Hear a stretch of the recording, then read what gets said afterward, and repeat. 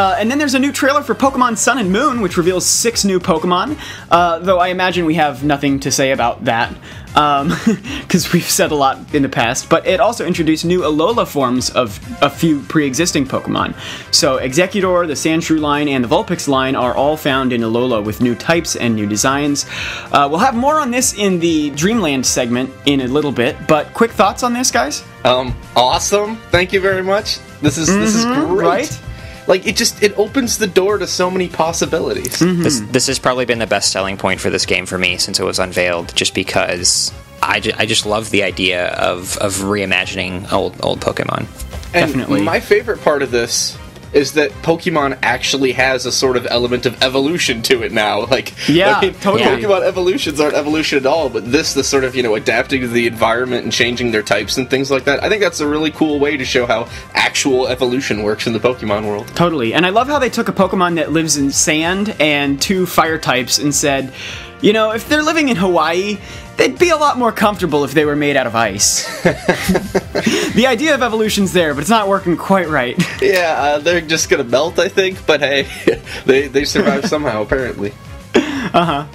I have always enjoyed when they've done sort of similar things to this in the past games. They've never gone this all out, obviously, but things like the different forms for Gastrodon based on which side of the continent it was on, and those sorts of things. I always felt like Pokemon needs to really go really hard in on that, and this is a nice touch. And I love the idea of Alolan Form Pokemon, and I think the designs are some of the best this generation, and I totally admit that that's because they're so derivative of older Pokemon designs, but if that's what it takes, I mean, so be it.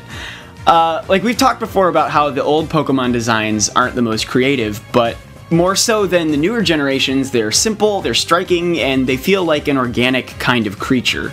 And that's when I think Pokemon is at its best. So adapting Pokemon to a new region instead of trying to create tons of new monsters to fill the region with is just perfect. It addresses the metagame, it's a great blend of old and new, it solves the problem where every region has their Pidgey clone and their Rattata clone, and most importantly, it feels organic. It's like that real Darwinian evolution. It's one of those rare, brilliant ideas that just seems so obvious in hindsight, and kind of makes me wish that they'd thought of it a long time ago. On the bright side, this is something that they could mine forever and ever and ever and ever. Yeah, totally. And with the results so far, I mean, like you said, this is some creative stuff. Like, who would have thought that the trick to making Executor brand new again would be to make it have this really long and narrow neck? Like, absolutely nobody. I mean, looking at it being a palm tree, like, that makes total sense, but like, I never would have arrived at that. I know. It's crazy. I wonder how they're going to manage that in, like, the Pokedex and stuff, though, because if we've got a Vulpix and, like, Ninetales, like, Ice and Fairy type, we've heard that the way that to get the old forms of Pokemon is actually pretty much just transferring them up from the Virtual Console re-releases. But I wonder if they're going to be entered in the Pokedex in a different way when they're the Fire types, or... I just don't know how that's going to work out.